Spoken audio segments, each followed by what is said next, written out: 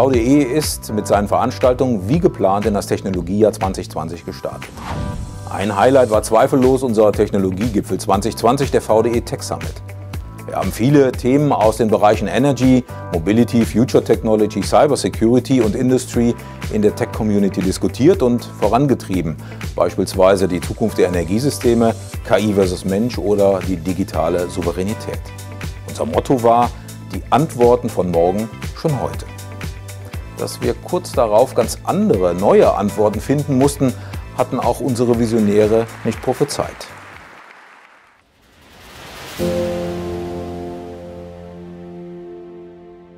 Die Covid-19-Pandemie war und ist eine unvorstellbare Herausforderung für unser Leben, für unsere Gesellschaft, für unsere Wirtschaft, dies regional und global. Durch unsere Fachbereiche und unsere Diversität in der VDE-Gruppe sind wir sowohl national als auch international in maximaler Breite aufgestellt. So haben wir vom VDE schon frühzeitig unsere Expertise in der Covid-19-Krise eingebracht und konkrete Maßnahmen vorgeschlagen und umgesetzt. Zum Beispiel im Gesundheitssektor durch schnelle und unbürokratische Checks von Medizinprodukten und kostenlosen Normen und Tests von Beatmungsgeräten. Bei der Stromversorgung, damit diese kritische Infrastruktur auch in Krisenzeiten verlässlich weiterläuft.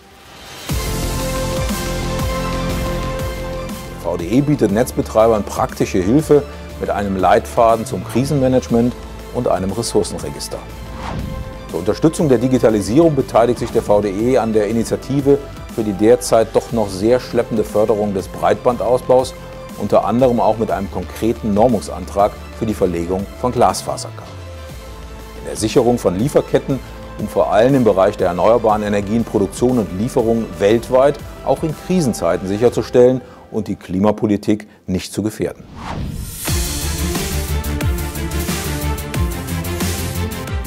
Wir haben unsere Geschäftsfelder und unsere Arbeit im VDE unter strikten Sicherheitsvorkehrungen weitestgehend ohne Störung fortführen können. Sicherheit ist ein Hauptanliegen des VDE. Das Jahr 2020 war auch das Jubiläumsjahr unseres VDE-Prüfzeichens, 100 Jahre Produktsicherheit. Auch unsere so wichtigen Produktprüfungen liefen unter den neuen Schutzvorkehrungen weitestgehend störungsfrei weiter. Noch keine 100 Jahre, aber auch schon eine gefühlte Ewigkeit in nun einer neuen Position beim VDE ist Professor Armin Schnettler.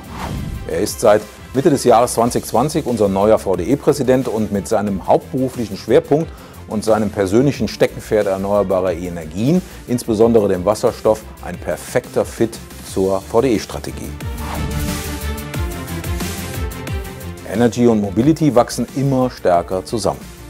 Auch bei der E-Mobility war der VDE 2020 sehr aktiv, um zum Beispiel mit Eckpunkten für die Netzintegration der Ladeinfrastruktur für die weitere Integration zu sorgen.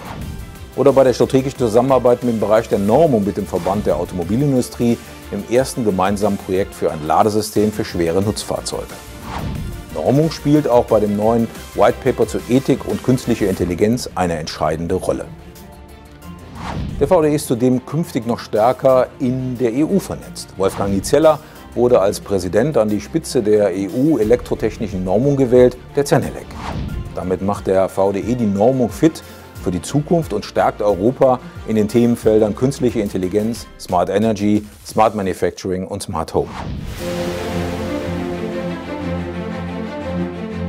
Auch in diesem besonderen Jahr war der VDE international weiterhin sehr aktiv. Die maßgeblichen Geschäftstätigkeiten konnten tatsächlich digital, virtuell, ohne Störung umgesetzt werden. Von San Francisco über das Headquarter in Europa, Singapur, China bis nach Australien. Der VDE weitet stetig seinen Footprint aus. Aufgrund der Veranstaltungs- und Reiseverbote sind die meisten Messen oder internationalen Treffen leider ausgefallen. Ausnahme war die wohl größte Photovoltaikmesse in Shanghai im August 2020, auf der unsere Kollegen aus China selbstverständlich vor Ort waren. Wir sind präsent in den Medien.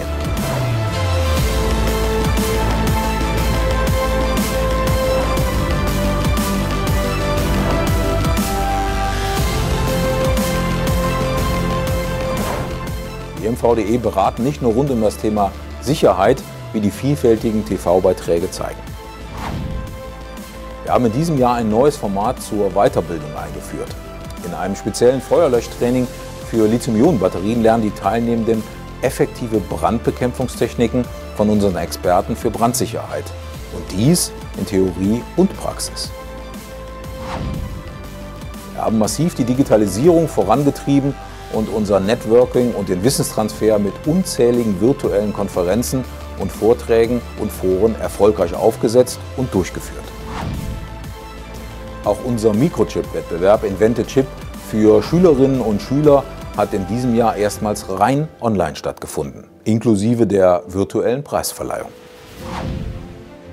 Wir sind stark im VDE, weil wir unsere persönlichen und kooperativen Mitglieder haben, weil wir mit vielfältigen Aktivitäten in den Regionen lokal präsent sind und weil unsere engagierten Studierenden und Young Professionals im VDE YoungNet aktiv tätig sind, von uns eingebunden, gefördert und gefordert werden. Gemeinsam haben wir in diesem Ausnahmejahr 2020 die Herausforderungen bewältigt. Auch im Jahr 2021 wird uns Covid-19 weiterhin beschäftigen. Aktuell ruhen alle Hoffnungen auf den hoffentlich bald flächendeckend zur Verfügung stehenden Impfstoffen und einer durch Schutzmaßnahmen erreichten Eindämmung der Pandemie, damit wir uns auch in Zukunft hoffentlich bald wieder persönlich treffen und austauschen können. Wir im VDE bleiben für Sie stark für Schutz und Sicherheit und wir arbeiten auch unter Pandemiebedingungen an den drängenden Zukunftsthemen und Technologien für eine nachhaltige und sichere Zukunft. Bleiben Sie gesund.